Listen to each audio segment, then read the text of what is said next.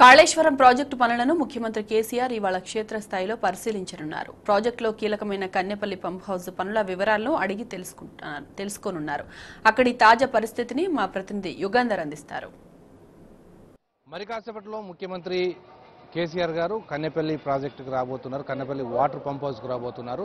ఇది ఏదైతే కాళేశ్వరం ప్రాజెక్టు ఉందో కాళేశ్వరం ప్రాజెక్టుకు సంబంధించినటువంటి కీలకమైనటువంటి గుండెకాయలాగా చెప్పుకోవచ్చు. ఎందుకంటే కాళేశ్వరానికి సంబంధించినటువంటి ఈ వాటర్ మొత్తం కూడా ఎత్తిపోయడంలో ఈ మొత్తం 11 పంపులను ఏర్పాటు చేయడం జరిగింది. 11 పంపుల ద్వారానే ఈ కాళేశ్వరం ప్రాజెక్టుకు సంబంధించినటువంటి వాటర్ మొత్తం కూడా లిఫ్ట్ చేస్తారు. దీనికి సంబంధించి పనులు పురోగతి ఎంతవరకు ఉంది, ఎంతవరకు అయిపోయినాయి, ఎన్ని రోజుల్లో పూర్తి చేయగలుగుతారు అనేటటువంటి దానిపైన ఈరోజు తను రెండోసారి ముఖ్యమంత్రి అయిన తర్వాత తొలిసారిగా విజిట్కి వస్తున్నారు.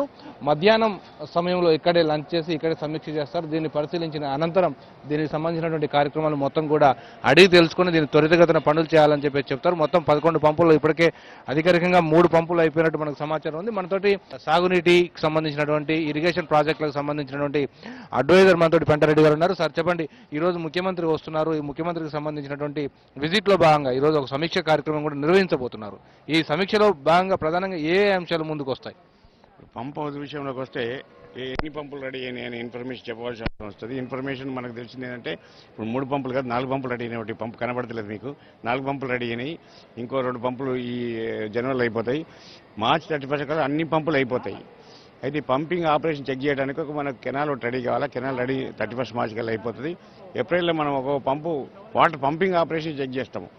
ఈ పంపింగ్ ఆపరేషన్ ఒకటి వారం రోజులు టెస్ట్ చేస్తే మనకు జూన్ 15 కల్లా అన్ని పంపులు పంపింగ్ ఆపరేషన్ చెక్ చేస్తాం. జూన్ 15 నుంచి అన్ని పంపులు వాటర్ పంప్ చేయగలుగుతాయి. ఇది కాళేశ్వరం లిఫ్ట్ స్కీములలో ఆ స్కీములనే ఫస్ట్ పంప్ హౌస్. ఇది గోదావరి నుంచి నీళ్లు తీసుకొని అన్నారం పంపింగ్ స్టేషన్లో రిజర్వాయర్లో పడేస్తుంది. అక్కడ నుంచి అన్నారం నుంచి పంప్ చేస్తే సింధుల్లోకి పోతాయి. సింధుల నుంచి పంప్ చేస్తే ఎల్లంపల్లికి పోతాయి. ఎల్లంపల్లి నుంచి పాత స్కీమ్ ఉంది. ఎల్లంపల్లి, మేడారము, రామడుగు, మిడిమానేరు ఇంతవరకు ఈ సీజన్లో ప్లాన్ చేసినట్టున్నది. అన్ని పనులు మోసపోవాలి. జూలై ఎండ్ నుంచి మిడిమానే నీళ్లు తప్పకుండా పడతాయి. అంటే మనకు వరల్డ్లోనే ఒక రికార్డు లాగా ఈ ప్రాజెక్టు కొనసాగుతున్న నేపథ్యం ఉంది. ఇప్పటి వరకు దీనికి కాంక్రీట్ పనులు కానీ దీనికి మిషనరీ పనులు కానీ ఏ విధంగా కొనసాగుతుంది? ఇక్కడ మిషనరీ బ్యారేజ్ వర్క్ మాత్రం చాలా హైయెస్ట్ రికార్డు ఉంది. మనకు ఇప్పుడు చాలా మ్యాక్సిమం క్వాంటిటీ వాటర్ ఇక్కడ వేశారు.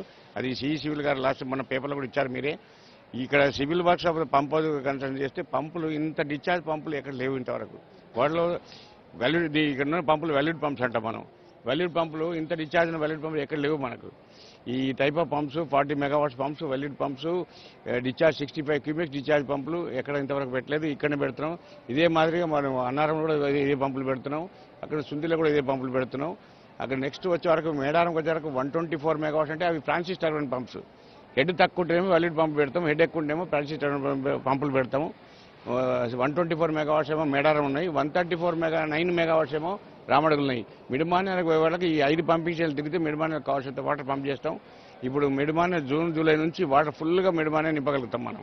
టెక్నికల్కి సంబంధించినటువంటి పనులు ఎప్పటివరకు పూర్తవుతాయి? సీఎం గారు ఇప్పటికే చాలా స్పీడప్ చేయాలని చెప్పేసి, ఎందుకంటే కొన్ని వేల కోట్ల రూపాయలు పెడుతున్నాం. రైతులు మొత్తం కూడా దీనిపైన ఆధారపడి ఉన్నారు. ఈ రైతాంగానికి కూడా అన్ని రకాలుగా మేలు చేయాలంటే ఈ ప్రాజెక్టు పూర్తి కావాలని చెప్పి సుమారు 38 లక్షల ఎకరాలకు నీళ్లు అందించేటటువంటి ఈ ప్రాజెక్టు ఎప్పటికల్లా పూర్తవుతుందని చెప్పేసి మీరు ఆశిస్తున్నారు. ముఖ్యమంత్రికి ఈ రోజు ఏం చెప్పబోతున్నారు? మిడిమానేర్ వరకు మనకు జూలైలో ఎట్టి పరిస్థితుల్లో పంప్ చేయగలుగుతామండి. టెక్నికల్గా ప్రాబ్లం లేవు. పంప్ హౌస్ సివిల్ వర్క్స్ కూడా మనకు అయిపోయినాయి. కాకపోతే కెనాల్స్లో కొంచెం లైనింగ్ వర్క్ ఒకటి మిగిలిపోయింది. టన్నల్ లైనింగ్ వర్క్ మిగిలిపోయింది. అదే టెక్నికల్గా వర్క్స్ ఎలక్ట్రోమెకానికల్లో ఏమీ లేవు. పంప్ హౌస్ అంతా రెడీ అయినాయి. ఇన్ఫాక్ట్ మీకు కూడా తెలిసి ఉండొచ్చు, మేడారంలో మనము 2 పంపులు తిప్పేసాము, సర్వీస్ పెట్టించాము, టెస్ట్ రన్ చేశాము. అది రామడుగులో కూడా 5 పంపులు రెడీ ఉన్నాయి, టెస్ట్ చేశాము. ఇక్కడ అన్ని పంపులు మార్చి కల్లా అయిపోతాయి. కనుక టెక్నికల్గా ఏ ప్రాబ్లమ్స్ లేవు. కాకపోతే సివిల్ వర్క్స్లో కొంచెం లేదు. అది కూడా 31 మార్చికి అన్నీ అయిపోతాయి. మనం ఎట్టి పరిస్థితుల్లో మనం జూన్ జూలైలో పంప్ చేస్తామని కరాఖండిగా చెప్పగలుగుతున్నాను. నాకు తెలుసు, నేను ఇవన్నీ ఫాలో అయిన కనుక బాగా నమ్మకం ఉంది నాకు. తప్పకుండా నీళ్ళు ఇవ్వగలుగుతాము.